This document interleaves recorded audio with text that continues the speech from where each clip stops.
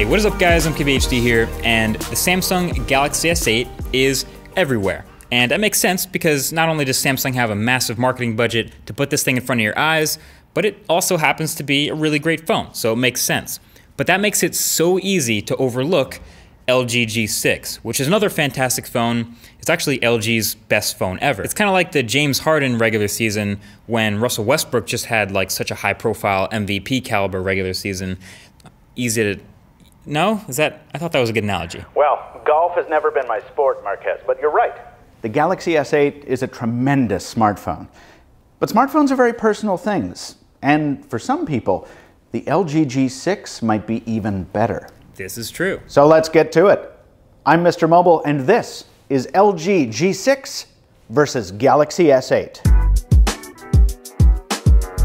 So these are actually very similar phones, both flagships, both top of the line for what's offered by their respective manufacturers. But right off the bat, there have been some differences that can have a really significant effect on the user experience. And it's all of these things put together that have me leaning between these two towards the Galaxy S8. First of all, the S8 has a better display. In fact, it is the best display on any smartphone, which is huge. It's an OLED, so colors and contrast not only pop more, but have a wider available range. It's brighter and more visible outdoors, and it has even slightly higher resolution, coming in at a slightly taller aspect ratio than the G6. Now, that's not to say the G6's display is bad by any means, but nothing quite compares to the edge-to-edge curved glass display on the Galaxy S8 right now. It's in a class of its own at this point in the year.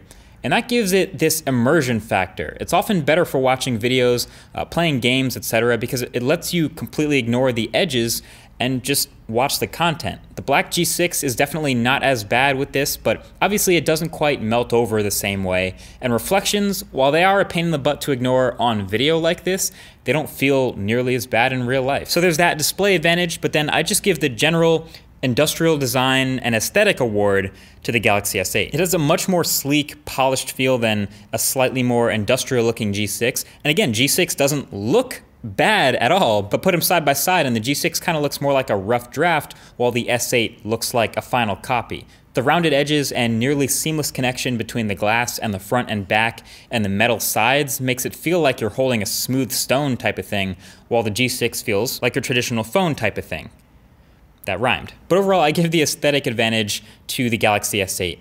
And then there's just the specs on paper. So I did say they're both flagships, but again, when you see the higher resolution display, when you see the Snapdragon 835 versus Snapdragon 821, you kind of have to give the edge to the S8 again in this category. And then just from using it for a while, you notice a lot of little things. I prefer the headphone jack at the bottom of the phone. Galaxy S8 does that for me. I prefer no carrier branding anywhere on the back of any model. Galaxy S8 does that too. And the G8 is just the tiniest bit narrower and lighter than the G6, so the screen-to-body ratio is just that tiny bit better. It helps. And there's just a couple more features packed into the software, stuff like the iris scanner and the first ever front-facing camera with autofocus. But even with all these things, there are still reasons to consider getting a G6 for your own personal use over a Galaxy S8. So for those reasons, this is Michael Fisher from MrMobile. Thanks, man. Hey, can I get some music real quick? Thank you. So, all your points on the S8 are well taken, Marquez. But the LG G6 has two huge wins over the S8, I think, and a few smaller ones too. The first big one is projected durability. The G6 is a chunkier phone than the S8 and easier to grip, I think, but if you do drop it, the G6 is also more likely to take a hit gracefully, at least on paper. It's certified compliant with MIL standard 810G. Now, that's not always as rugged as it sounds. Manufacturers can game test results a bunch of ways. But LG has been good enough to let everyone in on which lab it employed to test the G6, as well as which procedures it used for that testing. The G6 passed 14 separate tests, including low temperature, high temperature, temperature shock, humidity, vibration, solar radiation, low pressure, sand and dust, immersion, rain, and my favorite, salt fog. Now, Samsung will probably release a Galaxy S8 Active that meets these same criteria. It's done so for the past 4 years. But if it follows precedent, it'll be exclusive to AT&T and also probably aesthetically challenged. The regular S8 can be dunked in water like the G6, it meets the same IP standard.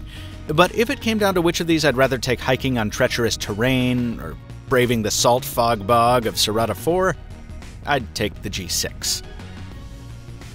The other big reason I might choose LG over Samsung? The camera.